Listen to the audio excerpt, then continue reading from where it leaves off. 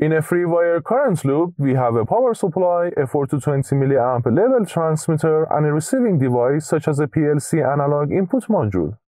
Let us trace the current through this loop. From the positive side of the power supply, we bring 24 volts to power up the transmitter. Then the transmitter generates its desired signal current, which is the 4 to 20 milliamp signal going to the analog input of the PLC.